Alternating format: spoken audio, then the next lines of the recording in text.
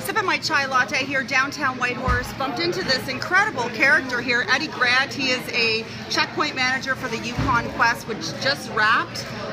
You look like you live here, but you don't, right? No, I don't. I live in Oakland, California. But you just keep coming back. I keep coming back. It's been 17 years now. 17 years coming back to the Yukon. The Yukon Quest, it's over now, or?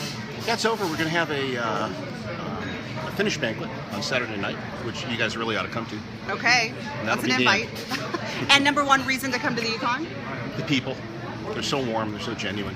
That's why I come back. Get to meet guys like this, too.